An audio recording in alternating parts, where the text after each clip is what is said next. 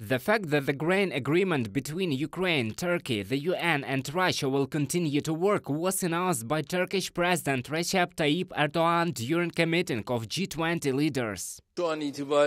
Now I believe that the grain agreement will be extended. There are no problems with this. As soon as we return, we will continue our negotiations, especially with Putin, because the path to peace lies through dialogue. The next day, a decision was made in Istanbul to extend the terms of the grain agreement for another 120 days. This was announced by the Minister of Infrastructure of Ukraine, Oleksandr Kubrakov. The United Nations and Turkey remained guarantors of the initiative. Ukrainian agricultural exports remain an effective tool for countering the global food crisis. Oleksandr Kubrakov, Minister of Infrastructure of Ukraine, on Facebook.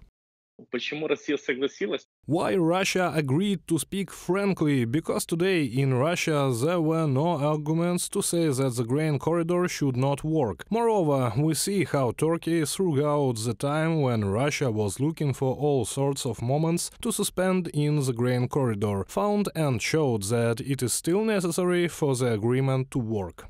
Russia has already tried to disrupt the export of Ukrainian grain. On October 29th, the Russian Defense Ministry announced that it was suspending the grain agreement after explosions on warships of the Black Sea Fleet of the Russian Federation in temporarily occupied Sevastopol. These statements were ignored. Ukraine, the UN and Turkey agreed on the movement of 14 ships in the Black Sea, and on November 2nd, the Russian Defense Ministry announced the resumption of its participation in the grain agreement.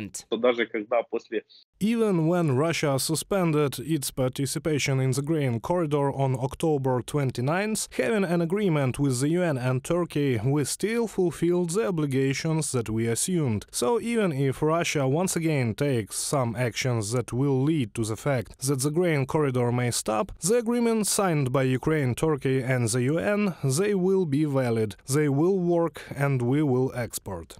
The Minister of Infrastructure of Ukraine noted that the results achieved through the first stage of the grain agreement need to be improved. Ukraine has already sent an appeal to the partners on the initiative with a call to increase the duration of the agreement by at least a year, as well as to include the port of Mykolaiv in the list.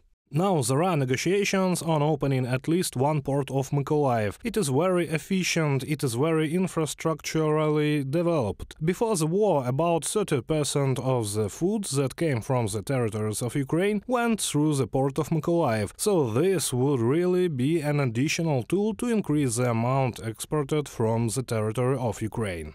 Thanks to the grain export agreement, which was signed on July 22nd in Istanbul, Ukraine exported more than 11 million tons of agricultural products. It was delivered to 38 countries of the world. The first stage of the grain deal ends on November 19th. Reported by Roman Smoler, Yulia Bil, UATV News.